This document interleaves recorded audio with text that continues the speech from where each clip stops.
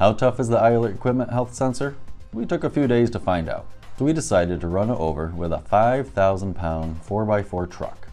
It didn't even move, so we decided to run it over again, and again, and again.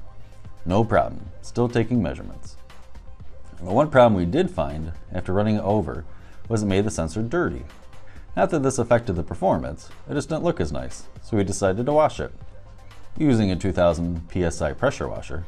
There, nice and clean. It is unfazed by high water pressure, but maybe changing the temperatures can make it sweat.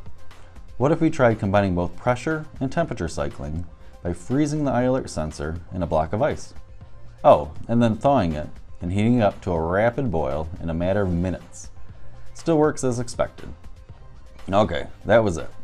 If none of these methods worked to break it, then we had to go bigger, or in this case, higher. Try 40 feet higher. We dropped it from the roof onto the pavement. It did not look good. Walking up on the beat up eye alert sensor, we noticed it was still working. Aside from a few scratches, it was good to go. We even tested it on a vibration table after, and sure enough, it was still taking measurements. If you need to track the temperature and vibration of your rotating equipment, even in the harshest environments around the world, put an eye alert sensor on it. It's up for the task.